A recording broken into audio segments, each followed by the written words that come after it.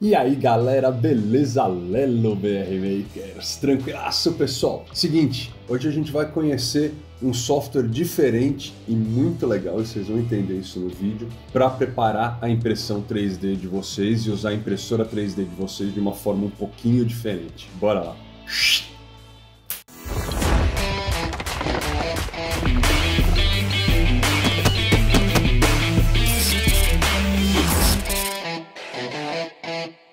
E é isso aí galera, estamos de volta aqui no computador. Hoje a gente vai conhecer o Idea Maker, o fatiador da RAISE3D. E durante o vídeo vocês vão entender por que é um fatiador tão bacana e porque é um dos primeiros fatiadores que eu estou escolhendo fazer vídeo fora o CURA aqui no canal. E também tem um outro vídeo aqui que tá para sair aí para frente, aí, que é bem bacana, sobre colocar textura na impressão 3D de vocês, que claro, vai ser baseado no Idea Maker. Então eu queria antes fazer um vídeo para vocês ensinando a usar o fatiador, para depois ensinar a fazer essas texturas. E tem duas impressoras aqui trabalhando, aqui faz 3 dias imprimindo coisa para vocês para esse vídeo. Então não se esquece de se inscrever para não perder esse vídeo, tá? Então é o seguinte, a primeira coisa que a gente vai fazer, pessoal, é entrar aqui no Google e procurar por Idea Maker. Vocês vão ver que o primeiro site aqui é da própria RAISE3D. E se vocês abrirem ele aqui, vocês vão ser já bem-vindos na primeira página, já com a parte de software aqui, ó, o Idea Maker, e ele já fala aqui, ó, free download. Sim, é gratuito, é uma das partes bacanas desse software. Clicando aqui ele vai abrir o próprio... Não, clicando aqui ele vai já para o download. Aqui é o site da própria Idea Maker, aqui a gente ainda está dentro do RAISE3D, desculpa. Aqui, claro, a gente pode usar no Linux, no Mac e no teu Windows. É só você escolher a versão que você quer. No nosso caso aqui a gente vai estar para Windows. Embaixo aqui você tem que ir em versão, não onde está o símbolozinho. Clicar, fazer o download para algum lugar no teu computador e instalar o programa, como qualquer outro programa que você vai instalar, beleza? Deixa eu fechar essas abas aqui, deixar só essa daqui e vamos para o software. Galera, inicialmente, quando a gente está acostumado com software tipo CURA, por exemplo, se mudar para qualquer outro, no começo é meio bagunçado, mas vocês vão ver que esse software daqui, esse programa, ele é muito bem pensado e tem muita coisa bacana que o CURA não tem. Eu não estou falando que esse programa é melhor do que o CURA, eu não testei ele a fundo ainda. Eu gosto muito do CURA, não é à toa que eu tenho 3 versões dele instaladas aqui, uma para cada coisa, né? Eu sempre deixo a antiga do CURA instalada, quando eu vou instalar uma nova, então a antiga era 4.1, daí aqui a nova, se eu não me engano, é a 4.11, e eu tenho aqui no meio das duas, eu tenho a Arachne Engine, então é por isso que eu tenho 3. Normalmente ficavam só duas, a antiga e a nova.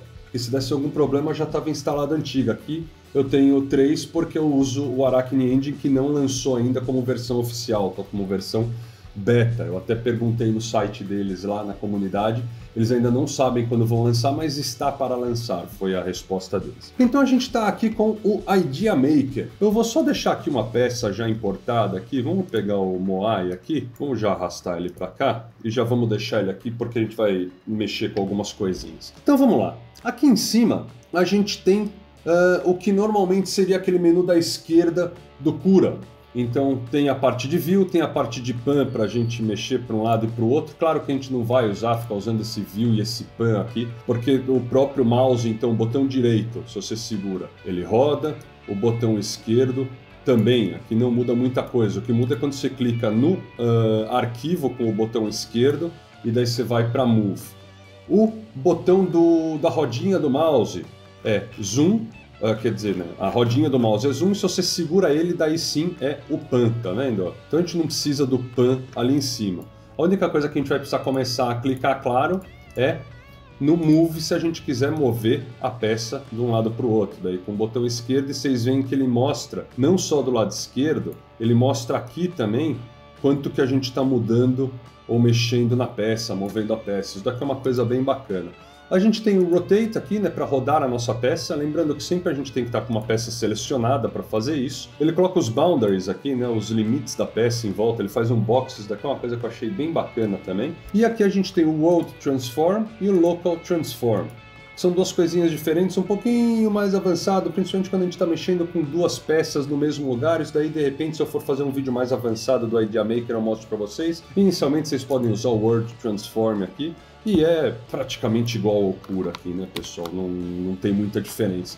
A única coisa que eu senti falta aqui, eu não sei se ele tem, eu não achei pelo menos, é aquele negócio de você selecionar uma parede para ele colocar paralela ou para ele colocar grudada na mesa. No CURA ele fica aqui a gente não tem nenhum dos dois, vocês estão vendo? A gente não tem aqui essa opção. Pode ser que tenha em algum lugar que esteja meio escondida, mas eu não vi. Scale, ou seja, aumentar e diminuir, igualzinho também no CURA. A gente pode pegar por aqui mesmo, olha lá, e mexer.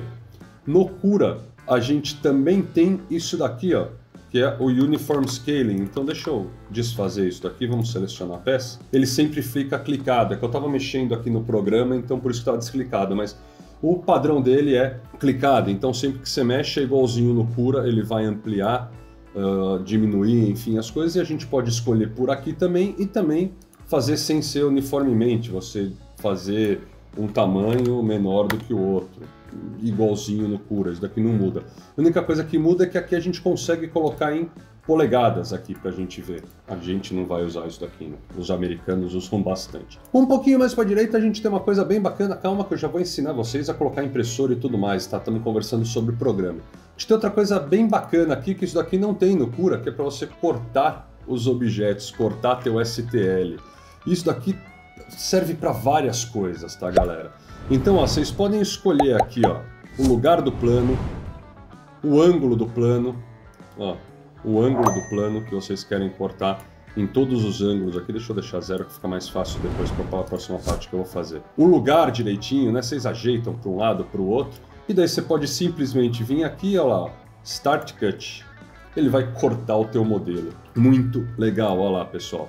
Cortou já o modelo, olha lá. Então, as duas partes selecionadas, a gente pode simplesmente aqui, ó. Então, vocês já começam a ver uma das coisas bem bacanas desse programa. Se você tem uma peça muito alta, aqui você consegue cortar ele na hora e já fatiar e já imprimir. É realmente muito legal isso daqui, né? Eu não lembro como é que faz para ele ir direto para a mesa, pessoal, porque eu também sou meio novato nesse programa, mas ele tem um jeito que você faz que ele vai direto para a mesa. Ah, on platform aqui. Pronto, foi. Separou. Coisa bacana de fazer isso também é que você pode, além de separar, você pode escolher configurações diferentes para esses dois arquivos. Eu já vou mostrar isso daqui para vocês ali na frente. Então a gente tem o Cut, a gente tem aqui a aba de Suportes, e a aba de Suportes é sim diferente da aba das configurações lá do CURA, que no CURA você faz tudo no mesmo lugar. Por que que aqui é diferente? Porque aqui a gente pode adicionar suportes manualmente. Isso é uma coisa muito legal desse programa. A gente, além de colocar auto-suportes, se a gente quiser, a gente pode simplesmente vir aqui, ó, e fazer igual nas impressoras de resina, ou igual no Simplify, ó, você escolhe onde você quer colocar suporte, tá vendo? Ó? Isso daqui é legal pra caramba desse software, é bem bacana, você vai colocando suporte, você pode editar eles, você pode remover ele, enfim. É muito legal essa aba de suporte aqui, porque os suportes são customizáveis. A gente tem aqui o Modifier, que a gente consegue colocar alguns modificadores aqui. É que nem aquele plugin que a gente coloca no CURA, né, de peças para adicionar. A gente pode colocar um cilindro aqui, por exemplo. Você escolhe o tamanho do cilindro, olha lá, pronto. Criou um cilindro. Coisa simples pra caramba, no CURA a gente também consegue ter isso daqui. A gente tem a aba de textura, e essa, pessoal, é para o próximo vídeo. É para o próximo vídeo, espera aí que eu estou imprimindo as coisas e eu vou mostrar para vocês. É um principal motivo de eu ter instalado esse software e querer fazer vídeo para vocês, tá? É que não tinha como fazer o vídeo de texturas sem antes ensinar vocês um pouquinho a mexer nesse software. Essa parte de Boolean, isso daqui é muito legal, muito legal. Por quê? A gente pode pegar uma peça aqui, tipo isso daqui, ó, colocar ela um pouquinho aqui, ó. A gente pode vir aqui em Boolean, a gente pode selecionar dois, tem que selecionar, né, pelo menos dois objetos, então com Shift é que eu vou selecionar, selecionei os dois. A gente pode fazer uma união dos dois. Ou são dois modificadores, é isso mesmo, ou são dois objetos normais. Então, vamos colocar isso aqui, vamos juntar esses dois um pouquinho aqui. Pronto, agora vamos selecionar os dois, vamos lá em Boolean, unir os dois, olha lá, olha lá. Ele uniu essas duas faces, agora é um objeto só, vocês estão vendo? Vamos dar um Ctrl Z aqui, são dois objetos separados, e vamos ver as outras coisas que a gente pode fazer, ó. A gente pode subtrair o A do B, subtrair o B do A, ou só interseção. Só interseção ele vai criar só só aquela parte que intersectam as duas peças, olha lá. Pessoal, é um software relativamente poderoso esse daqui, vocês estão vendo, né? Essa parte de boolean é bem bacana. Maximum Fit, isso daqui, tranquilo, ele vai só aumentar o tamanho da impressora, nada demais. Duplicar também, a gente também consegue duplicar. E corrigir os modelos, a gente também consegue corrigir lá, fazer um auto repair. No CURA a gente também tem isso daí. Tem a parte de aquele plugin de Mesh Fixer lá, né? A gente tem aqui conectar, que a gente vai conectar nossa impressora via rede, ou nas impressoras da própria RAISE3D, que não é o caso aqui, acho que não é o caso de ninguém que está assistindo esse vídeo, ou no Octoprint. Sim, ele conecta no Octoprint, isso daqui é legal pra caramba. Livraria e o Raise Cloud. O Raise Cloud, vocês precisam, a nuvem, né, da Raise, você precisa ter uma conta lá na Raise para colocar as coisas e os modelos. A livraria a gente já vai conversar, tá? Porque na livraria tem muita coisa bacana. Vamos antes continuar com o software aqui. Do lado esquerdo agora a gente tem a posição, né, que a gente estava falando, ele aparece ali do lado esquerdo. Um pouquinho mais para baixo aqui a gente tem o projeto. Olha lá, a gente pode selecionar tudo, selecionar um modelo só, ele tem algumas informações aqui. Galera, é um software muito legal quando você quer... Vamos falar assim, é uma mistura de um CURA com um Simplify 3D. Só que o Simplify tá até um retrô, não atualizam ele faz tanto tempo, que eu nunca mais recomendei ele, fora que é pago, né? Então aqui a gente consegue fazer bastante coisa do Simplify, que é bem legal. Inclusive separar os modelos e imprimir eles com configurações diferentes. A gente tem aqui sim, a nossa aba de configurações, tá? Todas as configurações de impressão eu já vou mostrar para vocês. E aqui o upload, olha lá. A gente pode fazer lá o upload para local printer, para o Raise Cloud ou para Octoprint. Então agora vamos focar aqui na parte de impressão. Tá, aqui que são as configurações. Normalmente a gente usa só esse primeiro aqui, a não ser que você vá fazer as configurações por modelo, diferente aqui, que nem eu falei. Vamos focar, fazer um vídeo um pouquinho mais simples aqui, um bem básico mesmo. A gente seleciona o template aqui a gente tem a impressora, o extruder e o template, ou seja, o nosso perfil de fatiamento, tá? Só que aqui a gente está com a Flying Bear, com a Ghost 5.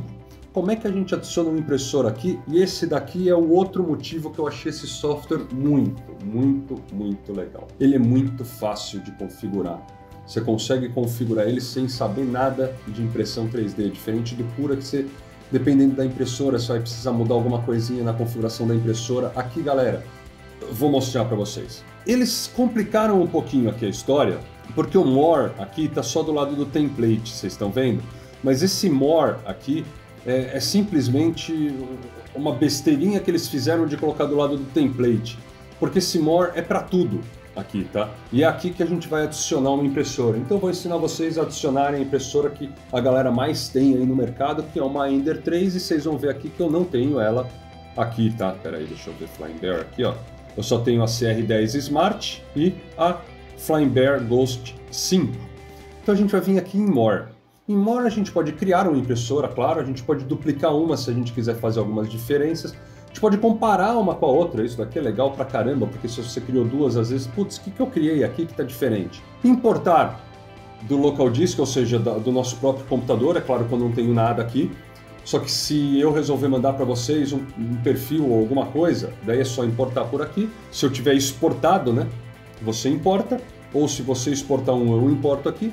Só que a parte mais legal de tudo aqui é nesse e nesse, porque eu posso exportar essas configurações para a Idea Maker, lá para o pessoal, para qualquer pessoa fazer download, e eu posso do mesmo jeito também importar. E a gente vai clicar aqui em importar. Então lembrando, a gente está aqui na parte de Prepare to Slice, né, preparar para fatiar. Vamos em More, a gente vai em Import from Idea Maker Library e vai abrir o site, e aqui as coisas começam a ficar cada vez mais simples, tá, pessoal? Então digamos que você tem uma Ender 3. Vamos aqui, ó, Printer Model, Input, vamos procurar aqui, ó, Ender. Creality Ender 3, Max, Pro, V2, vamos colocar a V2. Selecionou aqui, pessoal, dá uma olhada nisso. A gente tem uma configuração aqui que seria um perfil, tá? Para o PETG, e a gente tem um aqui para PLA mais TPU, para Ender 3 V2, ele está com 4 foguinhos aqui de 5, tá bem votado. Aqui a gente só clica nele. Galera, olha o que é simples, eu vou clicar. Ele vai colocar Download all files. Podemos fazer o download? Podemos. Só que olha a parte bacana. Import to Idea Maker. Antes de eu clicar, tem o Collect, claro, que se você tiver a conta aqui, se você já fez a conta, ele vai separar na tua coleção para você já ter lá, se você formatar um dia o computador, alguma coisa, ou reinstalar o software, é só entrar aqui, você entra na coleção, já tem tudo que você separou lá, que é bacana. Mas se eu clicar em Import to Idea Maker, olha isso daqui, ó. Ele vai dar um link aqui. Eu copio esse link. Olha isso, pessoal, vou copiar isso. Copiei. Dica de computador, Alt Tab. Eu mudo entre todos os programas que tem. Então eu vou segurar o Alt aqui, vou apertar o Tab uma vez, ó. Tem o Idea Maker, tem arquivos e tem o CURA. Vamos para o Idea Maker. Ou, claro, você podia clicar lá na barra de ferramentas aqui embaixo mesmo e ir direto para o Idea Maker, tá? Olha o que acontece. Apareceu isso daqui, ó, Download Template.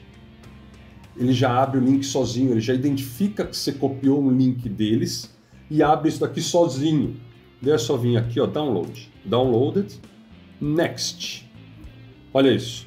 Aqui a gente pode mudar o nome, claro, olha lá, Template Name vai ser Ender3V2. Impressora, eu quero colocar ele em alguma impressora que eu já tenho aqui? Não, nesse caso não, a gente vai criar uma nova impressora, olha lá, New Printer Ender3V2. Galera, olha que fácil isso, que animal. E aqui do lado a gente já pode editar, mas vocês vão ver que não vai nem precisar editar. Eu clico aqui, ó, Ender3V2. Ó, já tem todos os tamanhos aqui, ó. Já tem tudo configurado pra gente. Tem aqui até, se você quiser, o G-Code para fazer upload para Octoprint. Parte de avançado aqui, ó, e Primary Extruder também. Uma coisa bacana aqui, End e Start G-Code. Vocês vão ver que não aparece aqui, vocês já vão ver onde está isso daqui, está na parte de fatiar, porque sempre que você for fatiar, você pode mudar alguma coisa no Start e no End G-Code. Isso daqui eu acho que é uma coisa muito bacana também do Idea Maker. Então vamos dar um save aqui, então vai ser uma New Printer. E o filamento, você quer importar as configurações para esse filamento ou para um novo filamento? Isso daí tanto faz, é o que vocês quiserem fazer. A gente pode colocar um novo filamento aqui, por exemplo, editar ele e colocar aqui, por exemplo, PLA 3D Fila, que é o parceiraço oficial do canal, dos melhores filamentos que a gente tem e resinas também aqui do mercado, aqui no Brasil. São filamentos realmente muito bons. Para quem conhece o canal sabe que eu sou muito fã deles, não foi à toa que eu escolhi eles para serem parceiros. E você pode vir aqui e colocar o preço, não sei, vamos arredondar, vai R$120, pronto. Flow rate dele, o padrão que eu vou querer é 100%.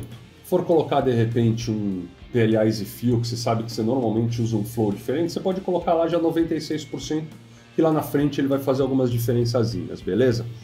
Então vamos lá, vamos dar um save. Ok, pronto pessoal. Estamos com a mesa da Ender3V2, com o perfil da Ender3V2 já criado e importado por alguém que já manja de impressão 3D e já manja desse software. Então, galera, só de você usar esse perfil padrão aqui, você já vai ter uma impressão bacana, tá? Aqui, se vocês forem ver, tá simples pra caramba, tem muito pouca coisa aqui, eu concordo com vocês. A gente pode adicionar, igual no CURA, configurações aqui, adicionar o que a gente quiser, mas o que eu recomendo mesmo é você clicar aqui nessa engrenagenzinha, ó. E nessa engrenagenzinha a gente vai ter todas as configurações aqui num modo avançado e muito bacana. Vamos dar uma olhada por cima. Altura da camada, pessoal. Então, vocês sabem que eu normalmente eu imprimo com 12 ou 18, né? 0,12 ou 0,18. Vamos colocar lá 0,18. Quantidade de paredes, está com 3. Um pouquinho avançado aqui, mas deixa o padrão que os caras já fizeram. Altura da primeira camada, costumo fazer com 0,25. First Layer Flow Rate, o pessoal está colocando 240% aqui. Foi o que eu falei, pessoal. Quer usar o perfil padrãozinho que eles fazem? Pode usar que vai funcionar. Eu já costumo mudar as coisas aqui para um negócio que eu sei que é mais realista às vezes. Tem coisa que eu bato o olho aqui e falo, putz, isso daqui tá meio exagerado. Então, First Layer Flow Rate, se a gente colocar 110 está ótimo, né? O perfil, né? O desenho, né? Como que é feita a primeira camada, aonde ela começa, aonde ela termina, dá para fazer um monte de coisa. Modo vaso, olha lá, Spiral Vase Mode, aqui ó, é aqui que a gente põe. Print Parts em same order, né, na mesma ordem, aqui já são algumas coisinhas a mais. Small Features é para as coisas pequenininhas, são configurações um pouco mais avançadas também. Aqui tem uma coisa legal, aqui é a sequência que a gente vai imprimir, que no CURA às vezes é meio complicado você achar isso porque são várias configurações, aqui está tudo na mesma configuração. Então a gente vai imprimir antes os perímetros internos, depois os externos e depois o infio. E a gente pode escolher por aqui. No CURA a gente tem que selecionar o lugar. Print Outer Layers First ou infio, não sei das quantas, aqui está tudo no mesmo lugar. No Extruder a gente vai ver aqui, ó, a largura de extrusão, está 0,4 padrão aqui. A parte de retração, wipe e coasting. A gente já tem tudo aqui. Infio, densidade do infio, infio overlap, a gente tem todas as configurações de infio aqui. Solid fill, isso daqui, pessoal, isso daqui é um jeito que eles estão escrevendo diferente aqui, que eu achei até bacana, depois que se acostuma, é até mais legal às vezes do que o CURA. Solid fill são realmente aquela camada inferior e a superior, ou se tiver alguma coisa no meio que é sólido do teu modelo. Então aqui eles separaram, e aqui você... É a mesma coisa, tá? Mas o jeito que está feito aqui está um pouquinho separado, então às vezes é mais fácil de você visualizar. Se você estiver começando no mundo da impressão 3D direto com esse software, eu acho que é um pouquinho mais simples do que o CURA e tem todas as configurações que você poderia achar num CURA da vida. Bottom Solid Fill Layers, então camadas inferiores, vamos deixar 5, Top Solid Fill 5, Flow Rate das de baixo, vamos voltar para 110 que eu acho exagerado, Top Solid Fill Flow Rate, 110 também eu nem usaria tudo isso, mas enfim, esse perfil que a gente importou aqui, apesar de estar com nota 4, está precisando mexer um pouquinho, né? Enfim, mas de novo, funcionaria, tá? Parte de suporte aqui. Aqui são as configurações do suporte. Se você adicionou eles manualmente lá ou automaticamente lá, aqui a gente vai mexer nas configurações que a gente vai usar, o lugar que estão aqueles suportes. Aqui é a adesão da impressão, ou seja, o raft, o brim, aqui a saia, né, ou o skirt, tudo aqui a gente escolhe, a gente tem várias configurações para tudo isso.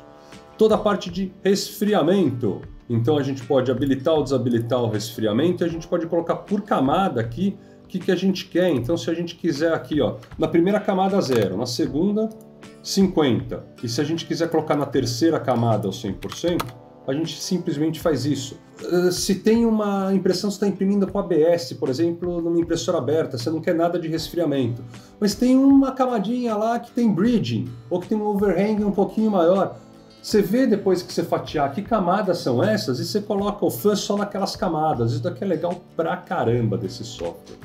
Toda a parte de temperatura, eu costumo imprimir ABS PLA com 60 e aqui 200, a não ser que seja o EasyFill 195. Tem algumas configuraçõezinhas um pouco avançadas aqui para temperatura também, se a gente quiser fazer, olha lá, é bastante coisa, tá? Inclusive quando você está usando uma impressora com 2 filamentos. Toda a parte de velocidade, tá aqui.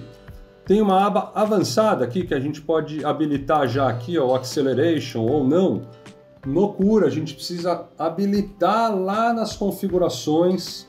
A gente precisa aqui em configurações, configurar o CURA, configurações, achar o tiquezinho para habilitar a aceleração, para aparecer lá. Daí você clica e daí você tem que escolher ainda aqui quais acelerações que você quer mexer. Aqui já tem tudo aqui, inclusive o jerk. Tá vendo? A gente tem tudo aqui.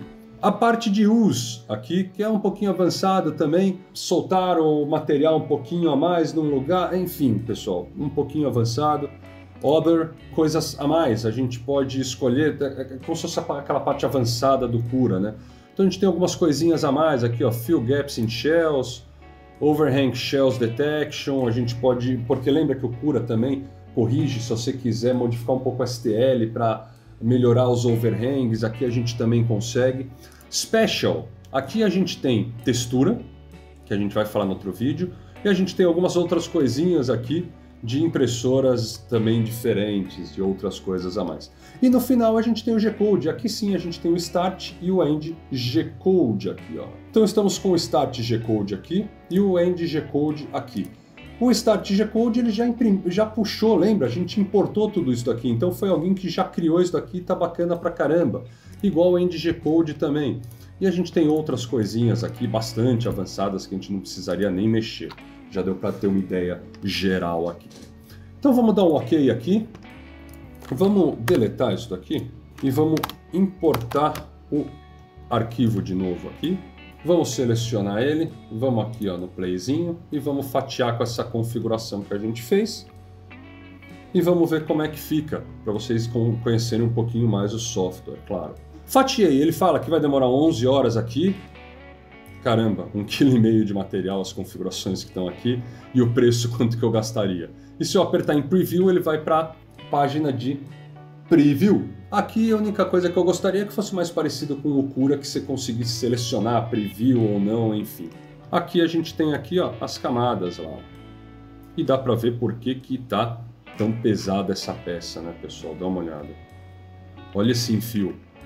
Olha a quantidade de paredes. É por isso que ficou realmente pesada. E é claro, é uma peça relativamente grande. Aqui a gente fecha o preview, tá vendo? Ou a gente pode mandar direto para o Octoprint. Vamos fechar o preview aqui. Vamos ver aqui que tamanho que tá mesmo isso daqui.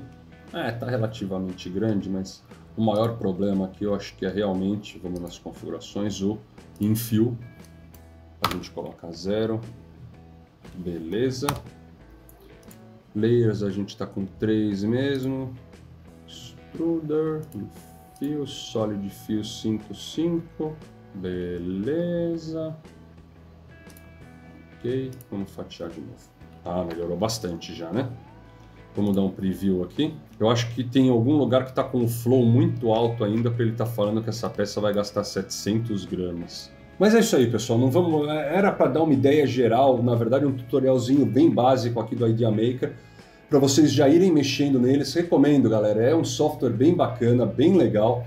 Muitas coisas para fazer teste, pessoal. Não tem como pegar um software novo, se você está acostumado com CURA, sair imprimindo e achar que vai ficar perfeito.